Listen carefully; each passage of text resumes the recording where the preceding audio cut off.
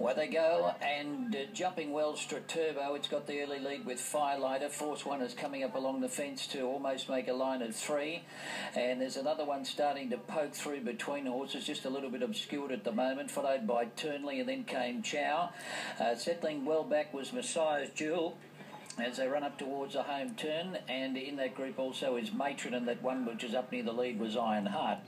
Coming into the straight, and the leader Force One leading from Straturbo and Firelighter, and then Turnley getting up on the inside, Ironheart starting to drop out of it, followed by Ciao. So still 4 across the track with Straturbo on the outside of them, hitting the lead now, and getting the lead with about 100 metres to go.